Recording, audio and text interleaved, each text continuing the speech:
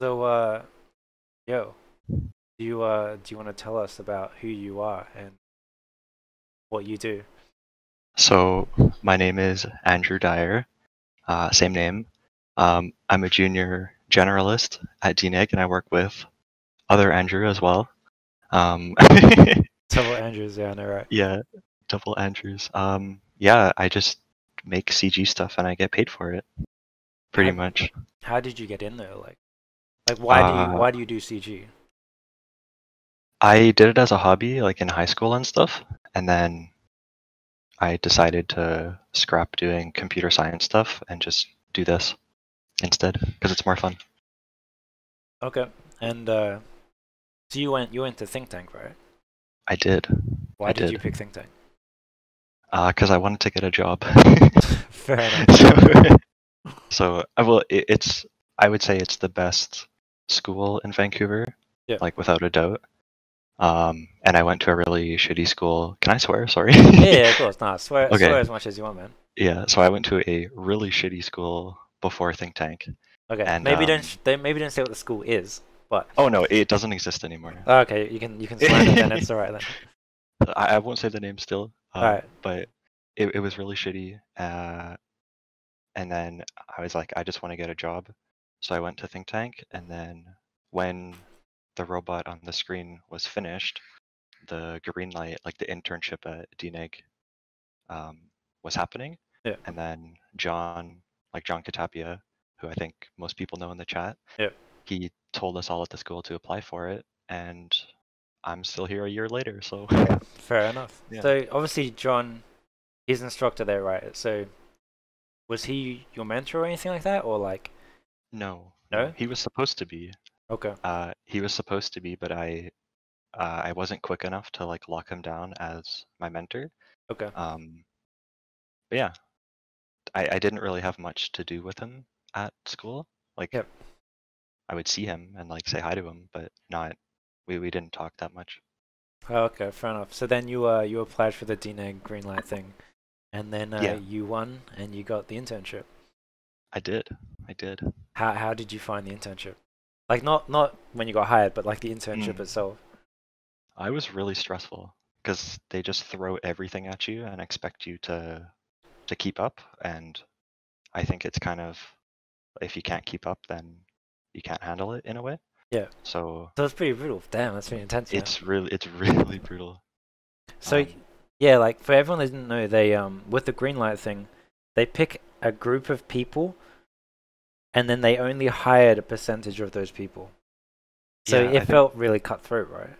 yeah, there was like I would assume hundreds of people who applied for it at the beginning, Yeah. and then it just like narrows down, and then yeah, only I think only three of us got in, Yeah. and then two survived. Survived. Did you have to be Canadian to do the green light Yes, thing? yeah, yeah. Okay. You had to like PR or Canadian citizen. So I mean, I was kind of disappointed because most of the people I know couldn't apply for it, but Okay. Yeah. it's it's still a good opportunity for Yeah, for sure. Canadian people. I mean, I guess that is just how it is. Hmm. But Yeah, that's also another thing like to think about. Like when it comes to studios hiring, especially juniors, like they have to, especially if they don't, like it's hard for a studio to justify getting a visa for someone with no experience. So it's even yeah, harder because yeah, yeah, the green lighters were paid.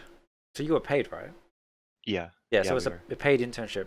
So you would technically need a visa for like an intern. So Yeah, for 6 weeks. I can see why they wouldn't do it for non-Canadian people. Yeah, and I'm pretty sure that like a lot of the big, like the huge studios, like I don't want to call them out, but I think they do the internships for like tax reasons too, Oh yeah, for or sure. something. Like they're kind of required. Yeah, I mean Um, that wouldn't surprise me. yeah, but I mean, I'll still take it. Yeah, for sure. I mean you totally deserved it, man. Like your work is fucking amazing. It's all right. It's Nah, kind it's pretty damn good, man. For someone out of school, this is pretty damn amazing, man. of. Why did you pick this robot? Uh, I wasn't going to originally, because it it was all thanks to my mentor who picked it for Wait, me, wait, who is your essentially. mentor? In the ArtStation page, if you do read more, his name is Pierre. Um, he works at the Coalition for Gears of War. This dude? Um, yeah, yeah, or Pete, yeah, him. Oh, cool. So he was my mentor, and Nice. I he think was really good. sick. I mean, yeah, He's his work's pretty good. mhm. He's a really good artist. Um, What I but like yeah, about like your portfolio piece is kind of the fact that it's like a mix of organic and hard surface. Like it's not just purely hard surface focused like mine is. yeah, that's kind of why I picked it. Yeah, Because I like clothing a lot, like I guess fashion stuff. yeah, So I wanted to do like some form of clothing in it. yeah. And yeah, that I'll never make a puffer jacket like that again. But Really? no, Why? it's absolute hell. Really? Yeah, in Marvelous, it's absolute hell. Um, yeah, Yep. Damn. But how long did you spend on this? this I think it was exactly no, like 7.5 months. 7 months. Damn, it's quite a while, man. Yeah, But I guess yeah. part of your schooling, like how much of that was actually like learning the program, and how much of it was actually doing the work itself? I think the majority of the time was like retopo on like the zebra sculpt for him. I don't know. I Um, mean, like your time at think tank itself. oh, Like how oh, much of that was actually like learning programs and stuff?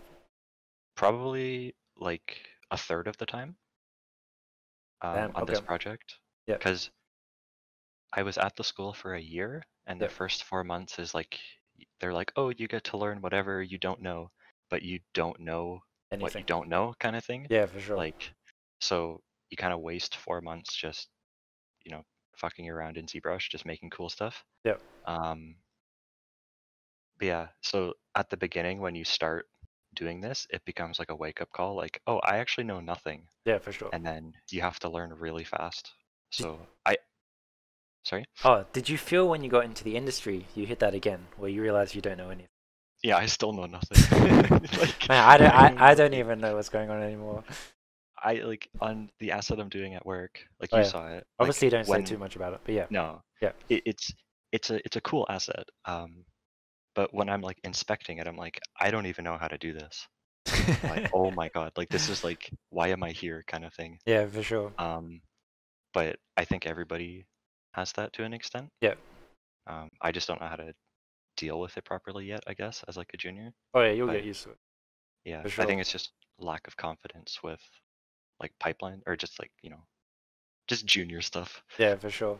And one of the things I really like about this is your breakdown. I think like your breakdown is your strongest thing.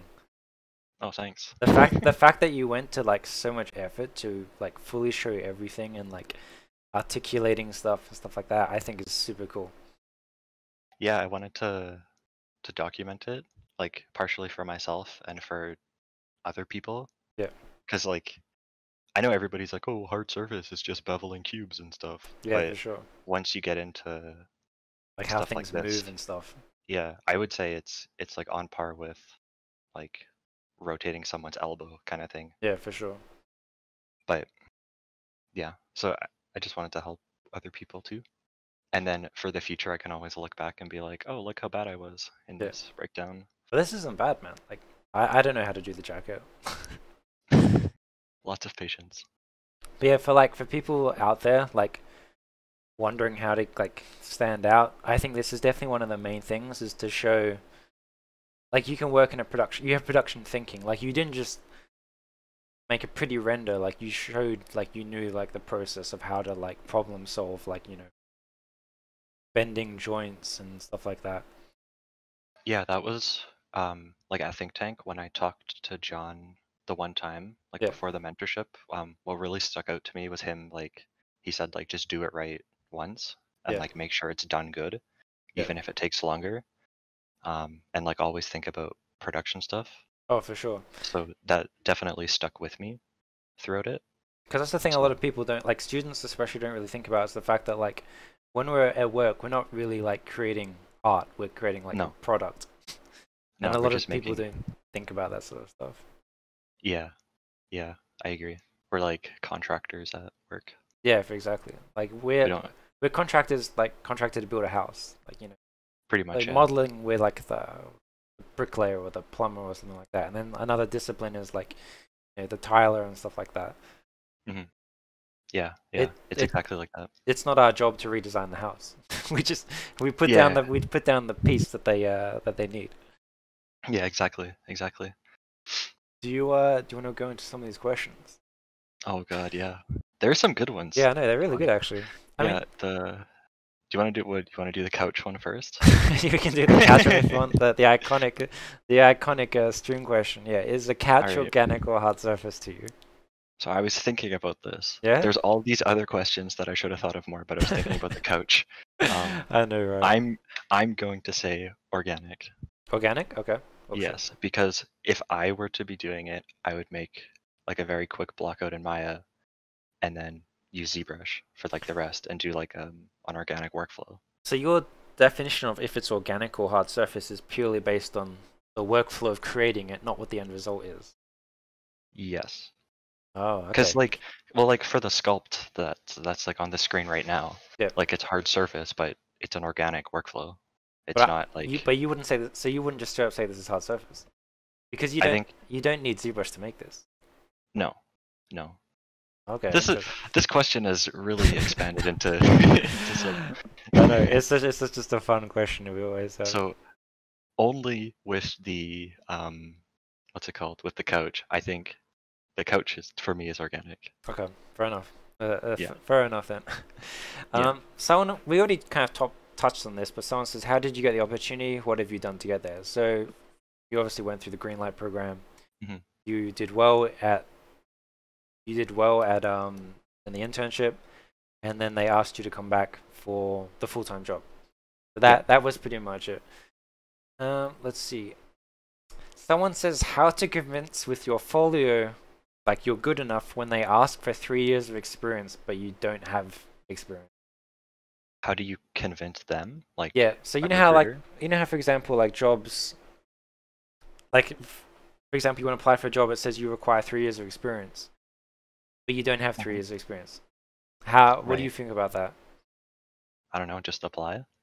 Like what's Honestly, what Andrew said there is probably correct. Just apply. just Like, like what's the worst that can happen? You get yeah, rejected. exactly. Like you just cry for one night and move on. I don't know.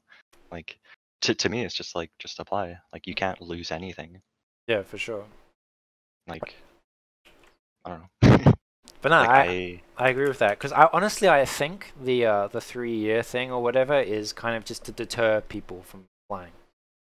yeah, because I've applied for jobs that have said like 3 years, and they've gotten back to me. And there's been jobs that have been juniors, and they say I don't have enough experience for them. Yeah, So I just don't apply. think. Yeah, it's like who cares? Like fuck it, just do it anyways. I That's what I remember would say. it's funny because I remember there was something floating around on LinkedIn where there was this dude that had created a programming thing, right? Hmm. And apparently he created the programming. I can't remember what it was specifically. He created it like 2 years ago. And apparently the recruiter requested he had 5 years of experience in the thing that had only existed for 2 years. So like a lot of the time, like this shit doesn't really matter. You should just apply. Like Yeah, it really yeah, doesn't matter. If they turn you down, it doesn't matter. But if yeah, they look at your portfolio anyway and they see like, oh, good, like maybe we'll give this dude a shot. Like it's totally worth it. So yeah. yeah, just apply. That being said, I know I've seen jobs on LinkedIn where it's like, oh, here's an intro level job. You need 3 years of experience. You need to know model, texture, look dev, groom, rigging, animation, lighting, rendering, and you need to have That's like bullshit. 4 Oscars under your belt. And Yeah, it's like, why? Like I know. like that I don't agree with. Yeah, I think it's just bullshit. Like, I think it is to deter people from applying. I think so. Yeah, so But they'll then only get like the cream of the crop. I guess so. Yeah, Like for the sure. unicorn. Yeah.